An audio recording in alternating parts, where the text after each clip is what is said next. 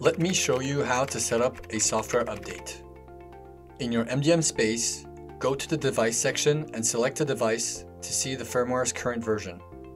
You also get to see the initial configuration for software updates.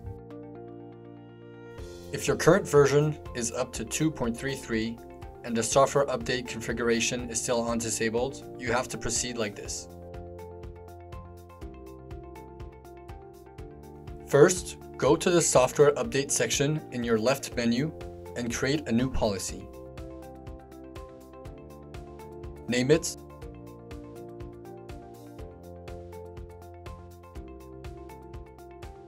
and activate software update. You'll get to see all the options.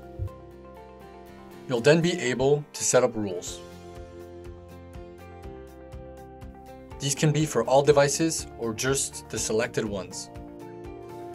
You can choose not to update at all, update the latest version, or update a selected version.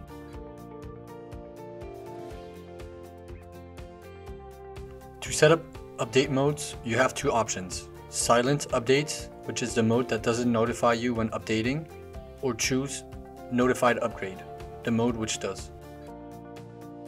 You can also decide on whether you want to download and install the updates only with a Wi-Fi or Ethernet connection. To set up the download and installation schedule, there are two options. Anytime, this mode will allow you to update as soon as updates are available, or during selected time slots. This mode will allow you to create a time slot for the update downloading and installation. Make sure you don't forget to save your changes before leaving. Then, in the profile section, select the profile concerned, click on Edit and go to the software update section to link it with the rule you created before, and then save.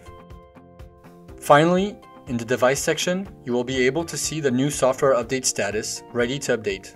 That means the update will be downloaded and installed during the next device sync.